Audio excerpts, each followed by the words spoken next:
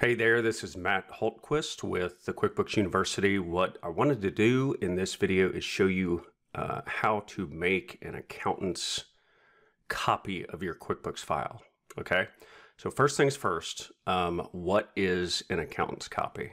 All right, an accountant's copy is basically where you take your file, you make this accountant's backup, you send that accountant's backup to your accountant to do your taxes, to do whatever, maybe make adjustments to your file, correct something. It could be any number of reasons why you would want to do this.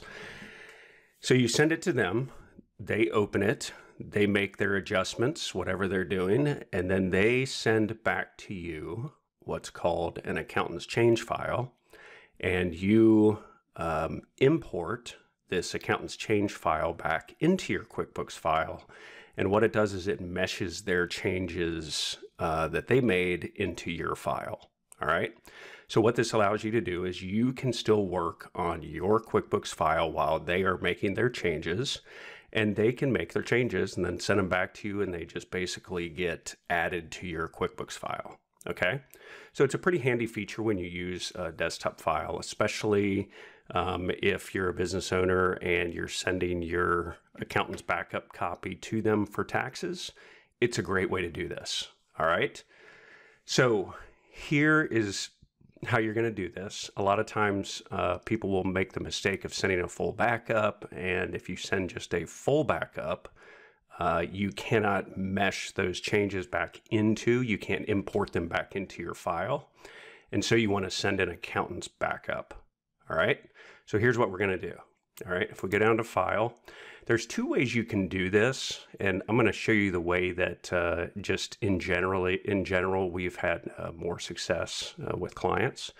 Okay. So the first one is if you go to File here and go to Send a Company File, Accountant's Copy. Okay.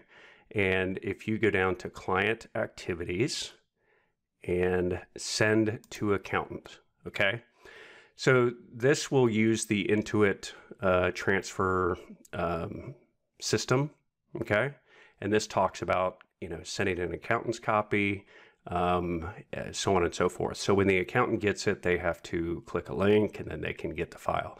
We've had problems with this in the past to where clients will send it and we cannot retrieve the file. So maybe you won't have that issue, I don't know. But we've had that issue plenty of times in the past, okay? So if you just click next and you go through the prompts, it'll send it for you, okay? Great service. We've just had problems getting those files. Okay, so the other way is if you go down to File and you say Create Copy, okay, you'll see you've got Backup Copy, Portable Company File, or Accountant's Copy. Okay, this is where you're gonna say Accountant's Copy. It says create a compact version of your company file. Your accountant will use it to make adjustments you can import later into your file. Okay, so if we click next, we say accountant's copy.